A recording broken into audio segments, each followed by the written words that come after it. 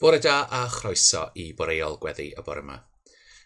Gobeithio mae chi'n ymuno gyda ni bore yma o lle bynnag mae chi a mae chi gyd yn hapus ac yn edrych ar ôl dy hun.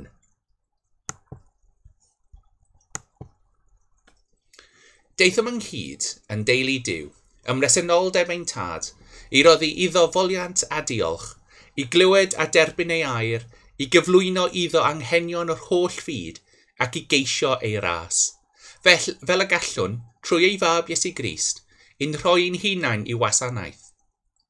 Dywedodd Iesu, y gorchmynin cyntaf yw, gwrando o Israel, yr arglwydd ein Duw yw'r unig arglwydd, a cha'r arglwydd dy Duw ath holl galon, ac all holl enaid, ac all holl feddwl, ac all holl nerth. Yr ail yw hwn, car dy gymydog fel ti dy hun, nid oes gorchymyn arall mwy na'r rhain. Dewch ni cymryd amser o distawrwydd I ddod gerbron yr arglwydd, popeth rydyn ni wedi ei wneud yn erbyn ei deyrnas.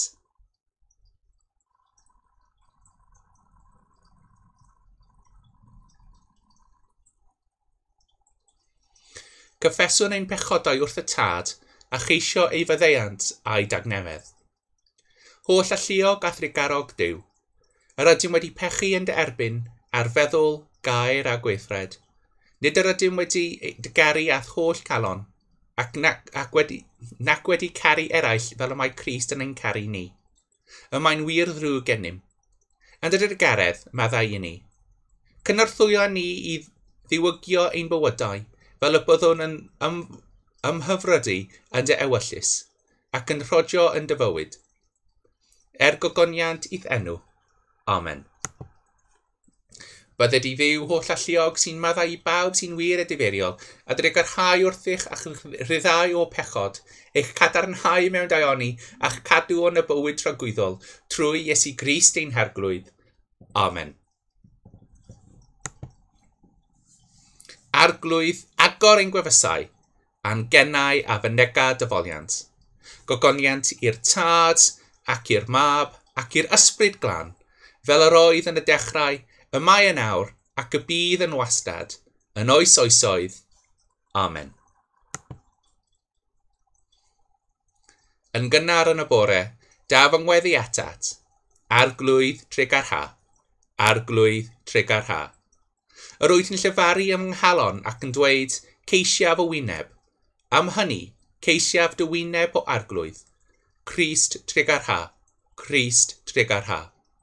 Bydded geiriau fy ngennau yn derbyniol gennyt, a myfrydod fy nghalon yn gymeradwy I ti, o arglwydd fy nghraig am prynwr, arglwydd treg ar ha, arglwydd treg ar ha. Ni ddod nawr i'n darlleniad cyntaf sydd yn dod o'r llyfr Exodus.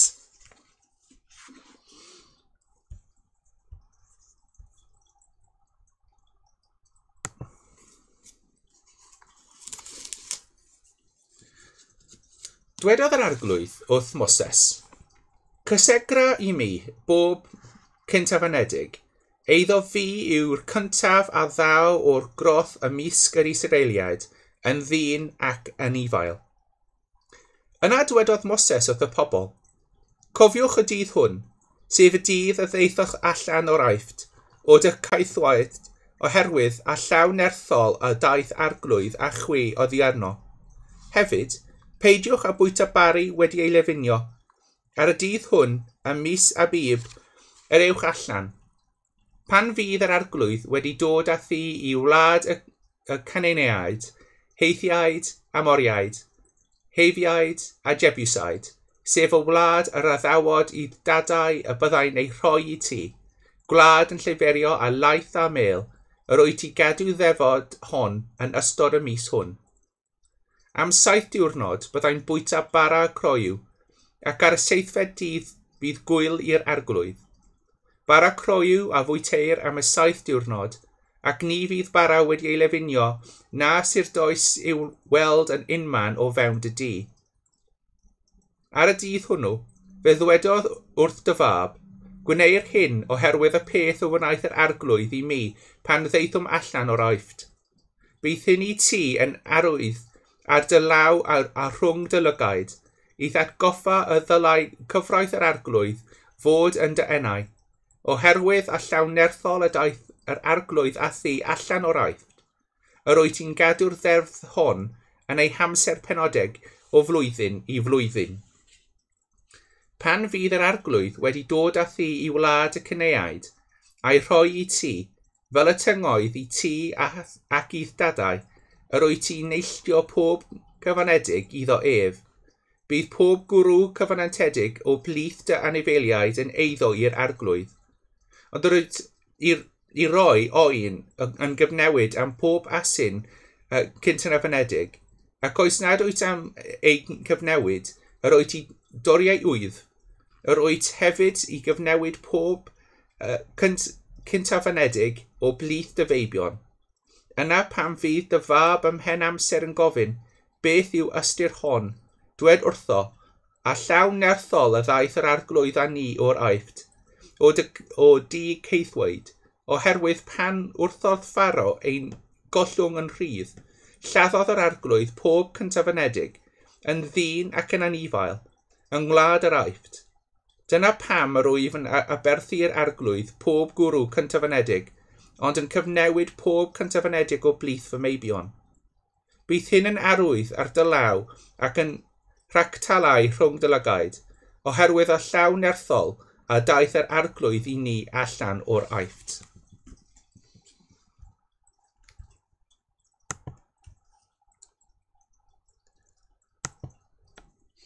Dwedwn efo'n gilydd, credw'r apostolion. Credof yn niw, dad holl gyfoethog, credw'r nefoedd a deiar, credof yn Iesu Grist, unig fab ein harglwydd ni, ac yn heidlwyd o'r ysbryd glân, a anaid o fair forwyn, a ddioddefodd dan Pontius Pilate, a croeshoeliwyd, a fu farw ac a gladdwyd.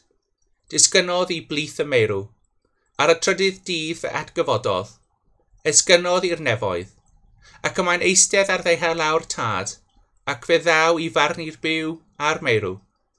Credaf yn yr ysbryd glân, yr eglwys lan gatholig, cymen y saint, myddeiant pechodau, atgyfodiad y corff, a'r bywyd tragwyddol. Amen.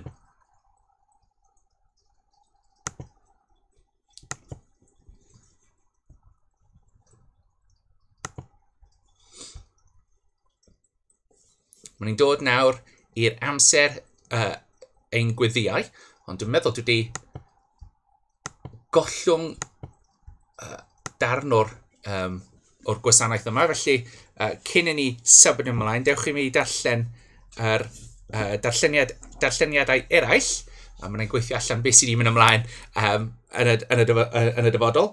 Dyma'r ail darlleniad yn dod o'r llythyr i'r Corinthiaid.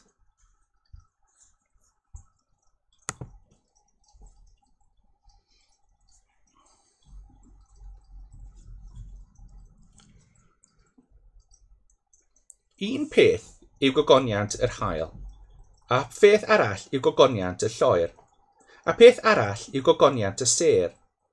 Yn wir, y mae'n rhagor rhwng seren a seren mewn gogoniant. Felly hefyd, y bydd gyda golwg ar atgyfodiad y meirw. Heir mewn llygrediaeth, cyfodir mewn anllygrediaeth. Heir mewn gwardwydd, cyfodir mewn gogoniant. Heir mewn gwendid, cyfodir mewn nerth. Yn gorff anianol yr heir ef, yn gorff ysbrydol y cyfodir ef. Os oes gorff anianol, y mae hefyd gorff ysbrydol. Felly yn wir, y mae'n ysgrifenedig, daeth yn dyn cyntaf adda yn fod yn byw. Ond daeth yr adda diwethaf yn ysbryd sydd yn rhoi bywyd. Eithir nid yr ysbrydol sy'n dod gyntaf, ond yr anianol, ac yn yr ysbrydol. Y dyn cyntaf o ddeiar y mae a llwch ydw, ond yr ail ddyn o'r nef y mae. Y mae rhai sydd yn llwch yn debyg i'r dyn yr llwch, ond y rhai sydd o'r nef yn debyg i'r dyn o'r nef. Ac fel y bydd delw dyn yn llwch arnom, felly hefyd y bydd delw'r dyn o'r nef arno.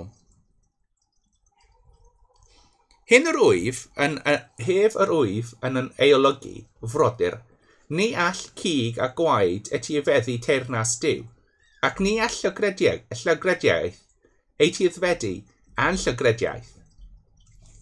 Dyma air yr arglwydd. Mae'r trydydd darlleniad yn dod o'r Gospel yn ôl Matthew, dechrau ar pennod 28, 16 i 12. Aeth yr un ddisgybl ar 10 i Galea i'r mynydd lle y trefnodd Iesu iddynt fod. A phan welsont ei addolasant ef, bod y rhai yn amau, daeth Iesu atynt yn llyfaru wrthynt. Rhoddwyd i mi, meddai, pob ar diwrnod yr nef ac ar y ddaear. Ewch gan hynny, a gwnewch ddisgyblion yr holl genhedloedd, gan ei bedyddio hwy yn enw'r Tad a'r Mab a'r Ysbryd Glân. A dysgu iddynt gadw'r holl gorchmynion a rhoddais i chwi. Ac yn awr, yr wyf fi gyda chwi bob amser, hyd diwedd y byd. Dyma air yr arglwydd. Diolch a fo i Dduw. Wel, croeso y bore yma i'r gwasanaeth yma. Dewch i ni, lle bynnag yma ni, eistyddwch a gweddio.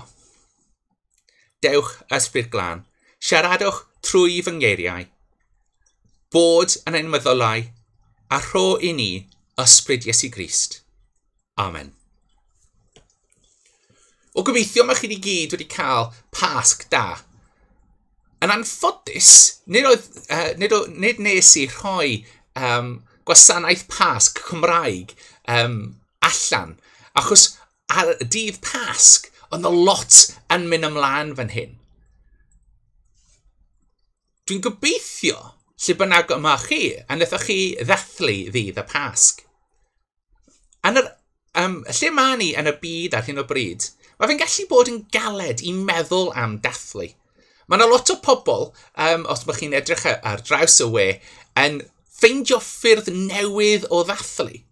Mae pobl dwi'n nabod wedi ddal pen blwydd dros o'r we, lle maen nhw wedi ail trefnu lle maen nhw'n fyw, fel bod mae yna llefydd yn y tŷ i fod yn lle oedd yn fel pub, lle oedd yn fel clwb, fel gallen nhw mynd o gwmpas ar daith dros o'r tŷ i esgynnu lle o'n nhw allan yn mwynhau y pen blwydd.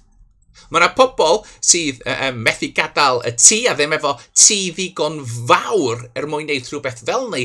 Felly maen nhw wedi cael pen blwydd ar y we. Maen nhw wedi gadael pob un maen nhw'n gwybod i fewn i sgwrs ar y we, a maen nhw wedi dathlu efo'i gilydd.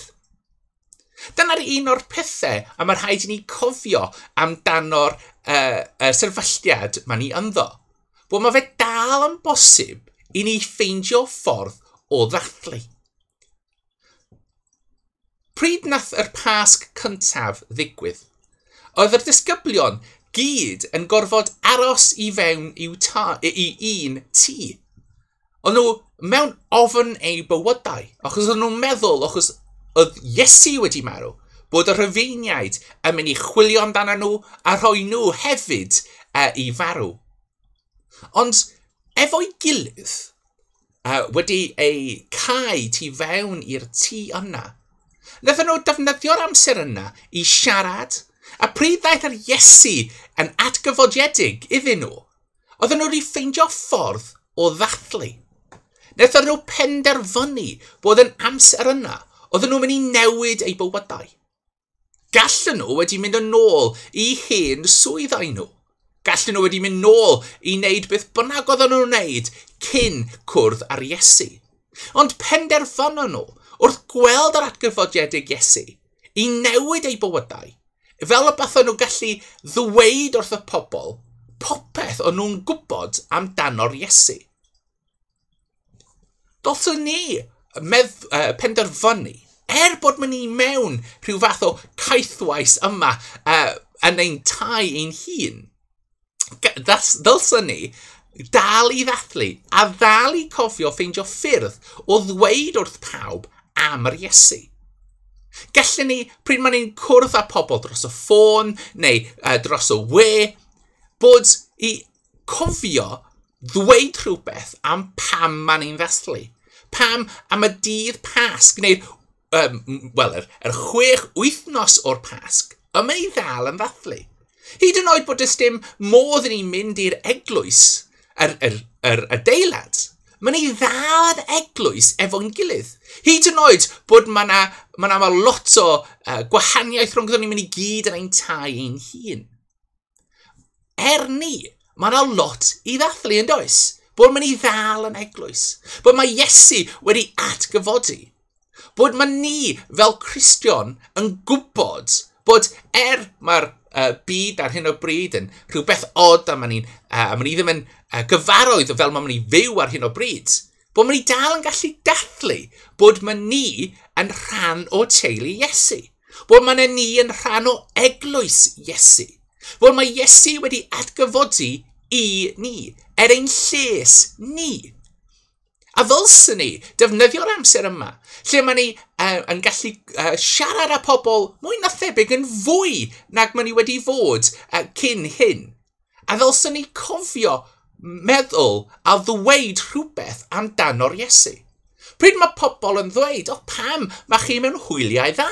Ddylsyn ni ateb rhywbeth fel, wel achos mae ni'n dasglu'r Pasg. A pam maen nhw'n ddweud, pam? Dylsyn ni ddweud bod mae Iesu yn atgyfodiedig. Dyna beth maen ni'n ddathlu. A ddylsa hwnna fod yn ffordd I ni agor y ddrws I gallu siarad amdano beth maen ni'n credu, beth mae'r Pasg yn meddwl I ni. A pam, mae'r byd yma yn byd gwahanol I ni fod yn cyfarwydd yda, bod maen ni gyd yn gallu ddal I ddathlu. A maen ni ddim yn neud hwn fod yn odds neu'n gwahanol I pawb arall. Maen ni'n neud hwn achos mae Iesu wedi gofyn iddi, a fel nathon ni clywed yn darlleniad o'r sgwrthyr, bod dylswn ni mynd allan i'r byd a wneud ddisgyblion. Maen ni ddim yn mynd I wneud, maen ni methu mynd allan ar hyn o bryd, mae'n rhaid ni aros yn ein cartrefi. Ond dyna'r hynny ddim yn meddwl dylswn ni ddim wneud disgyblion. Maen ni'n gallu defnyddio'r amser yma I ddarllen ein ysgrythau, I darllen lan am sut mae ffyrdd gorau o fod yn ddisgybl. Ond wneud yn siŵr bod maen ni ddal yn dod I weld gwasanaethau fel hyn, I darllen negeseuon sydd yn dod allan pob wythnos, fel maen ni cofio bod maen ni dal yn rhan o'r eglwys. A mae hwnna'n meddwl maen ni'n ddal angen I ni ffeindio ffordd I sôn amdano'r Iesu. Defnyddiwch yr amser yma I fod yn ddisgybl dda. Siarad am yr Iesu. Ddweud wrth pobl pam bod mae'r byd yn galed bod maen ni ddal yn gallu dathlu. Dydy atgyfodiad yr Iesu ddim yn stopi achos maen ni methu gadael yr tŷ. Dydy gorchymyn yr Iesu bod mae'r rhaid I ni wneud ddisgyblion ddim yn stopi bod maen ni methu gadael y tŷ. Felly y Pasg yma, mwynhewch. Ond cofiwch sôn am yr Iesu, achos diolch i'r Iesu, mae ganddo ni rheswm I ddathlu. Amen.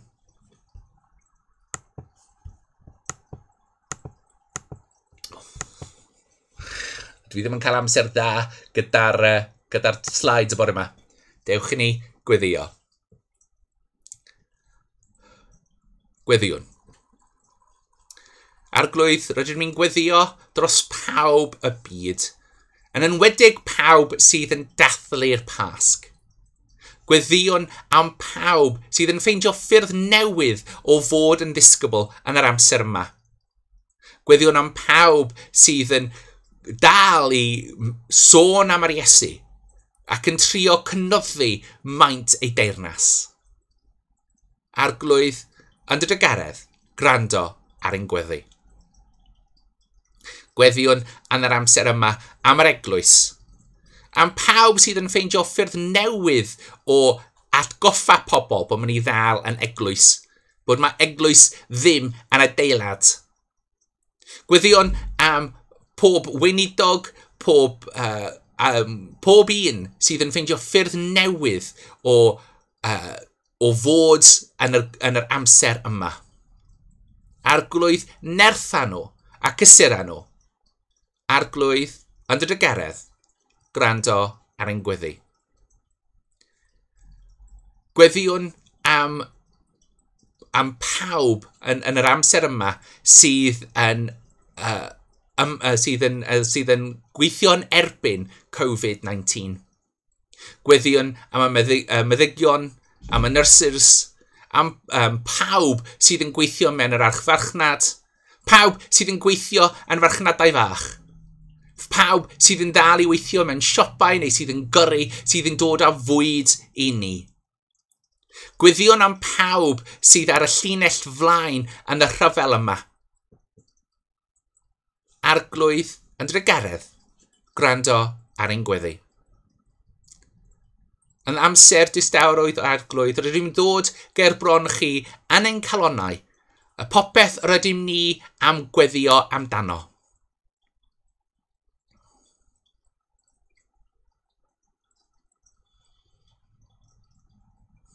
Arglwydd, rydym ni'n gwybod bod chi'n gwrando arno ni pryd mae ni'n gweddio atag. Arglwydd yn dy garedd, gwrando ar ein gweddi. Arglwydd, gweddio am pawb sydd yn sâl neu sydd mewn angen neu trafferth. Yn amser distawrwydd, rydym ni'n enwi gerbron yr arglwydd pawb o'r ydym ni yn anabod, gan cofio'n yn enwedig Logan, Simon ac Antinora.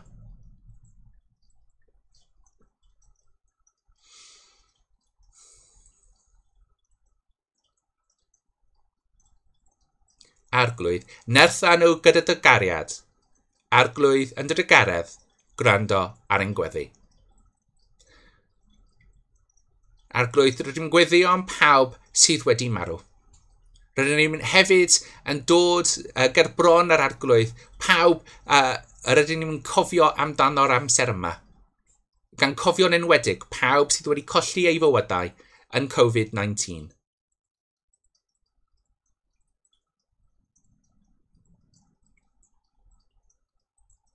Arglwydd, fel mae'r pobl yma'n ddod i sefyll ger bron chi, tywylltwch arno nhw dy ras. Arglwydd yn dy garedd, gwrando ar ein gweddi. Arglwydd, gweddio am yr ysbryd glân, i ddod i nerthan ni, i helpu ni tyfu mewn ffigurau ac mewn dofner ysbrydol i ti. Nerthan ni i mynd allan i helpu pawb o'r ydym ni'n gallu. A rydym ni'n dod ar gweddion hyn efo'i gilydd gan ddweud, ein tad, yr hwn wyt yn y nefoedd, sancteiddio dy enw, dyled dy deyrnas, gwneled dy ywyllus, megis yn y nef, felly ar y ddeiar hefyd, dyroi ni heddiw ein bara beunyddiol, a maddau ni ein dyledion, fel y meddeion yna i'n dyledwyr, ac nac arwain ni i brofedigaeth, eithir gwared ni rhag drwg, canes eiddo ti yw'r deunas, a'r gallu a'r gogoniant, yn oes oesoedd. Amen. Dragwyddol Dduw, fy nhonell pob dehadedd sanctaidd, pob cyngor a pob gweithred gyfiawn, dyro i'th wasanaethyddion y tangnefedd hwnnw na all y byd ei roddi, fel y bo i ni o'n gwirfodd iddifaddhau i'th orchymynion, ac wedi ei rhyddhau rhag ei ofyn ein golynion, dreillio ein hamser mewn heddwch a thangnefedd, trwy Iesu Grist ein harglwydd. Amen. Goleia ein tywyllwch gweddion arnat o arglwydd, ac yn dyfawr dy garedd, am ddiffyn ni rhag pob perygl ac enbydrwydd y nos hon, trwy gariad y unig fab, ein gwaredwg Iesu Grist. Iddiw'r tad, a carodd ni a gwneud yn gymaradwy yn yr arglwydd, i'r ddiw'r mab, a'n carodd ni a'n golchi o ddwrth ein pechodau trwy ei waed ei hun, i ddiw yr ysbryd glân, sy'n tywall cariad Duw led ein calonnau, i'r un gwir Duw, y bo'r holl gariad a'r holl ogoniant dros amser a thros dragwyddoeldeb, Amen. A bydded yr arglwydd eich bendithio a'ch cadw. Bydded yr arglwydd lywyrchu eich wyneb arnoch a bod yn dygarog wrthych. Bydded i'r arglwydd edrych arnoch yn gariadus a roi i chi dangnefedd. A bendydd Duw holl alluog, y tad, y mab a'r ysbryd glân. A fo gyda chi nawr a pob amser. Amen. Mae'n ni'n dweud y gras efo'n gilydd.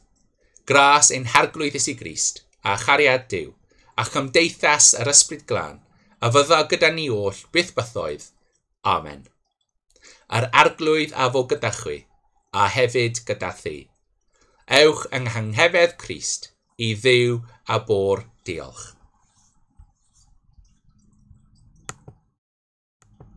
Diolch am ymuno gyda ni y bore yma. A cofio, os mae chi am cadw mewn cysylltiad efo'r eglwys, mae chi'n gallu cael manylion ni yn yr manylion lawr fyna. Mae ni ar y wefan, mae ganddo ni Twitter, mae ganddo ni Facebook. Mae'r URL yna sydd ar y gwaelod yn edrych bach yn od. Os mae chi'n mynd fyna, mae chi'n gallu cael newsletter wythnosol gan yr eglwys yma. Os nad wyt ti yn gallu cymryd e-bost, neu os mae chi'n nabod rhywun sydd yn methu cymryd e-bost neu sydd ddim ar-line, os mae chi'n gallu rhoi wybod i ni, yna mae ni'n gallu postio hwn allan iddyn nhw os maen nhw eisiau. Fel maen nhw'n gallu dal yn cadw mewn cysylltiad efo'r eglwys. Dwi'n gobeithio bod mae'r dydd yma yn mynd i fod yn dda i chi, a fel mae'r hael allan, bod mae chi'n mynd i mnallt a mwynhau'r hael. Os mae chi eisiau ymuno gyda ni am amser coffi, mae ni am nawr yn mynd draw i Skype bod ni'n gallu ymuno efo'n gilydd am virtual coffee morning. Os mae chi am ymuno gyda ni, mae yna croeso cynnes i pawb. Os mae chi eisiau cael y link i wneud hwnna, os mae chi ymuno gyda ni ar Facebook, yna mae chi gallu clicio ac ymuno gyda ni fyna. Gobeithio byddai'n gweld chi gyd yn fuan.